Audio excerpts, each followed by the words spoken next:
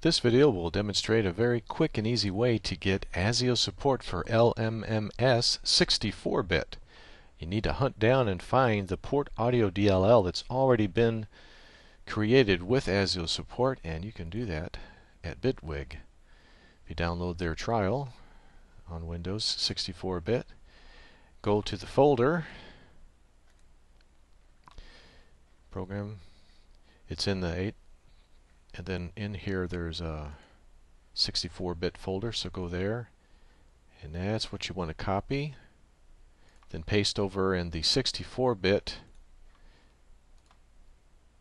LMMS that you've downloaded.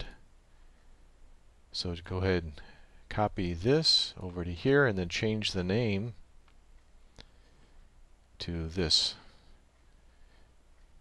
So you'll need to left click and hold and set the original one of this file onto your desktop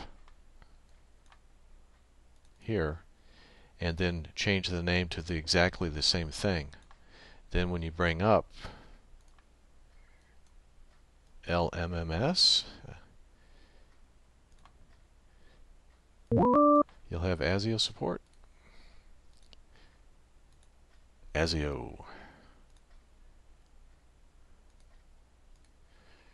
And I'm using this right here.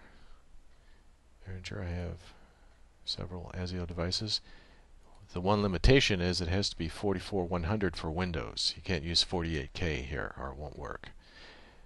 But on this Behringer USB ASIO sound card, it will automatically switch it to 441 in spite of what Windows might say in your properties, which is a nice feature if no other application is using the Behringer.